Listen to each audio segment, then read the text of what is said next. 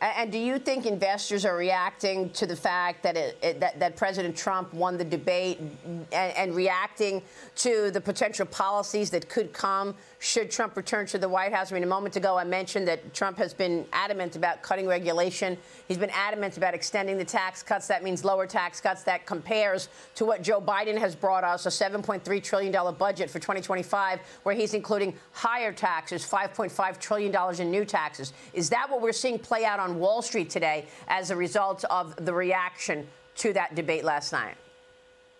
Right, but the funny thing, Maria, it's not like an overreaction. I think the market's baked this in. To your friend, Steve Alter, the Federated Funds, who's been right all along the way.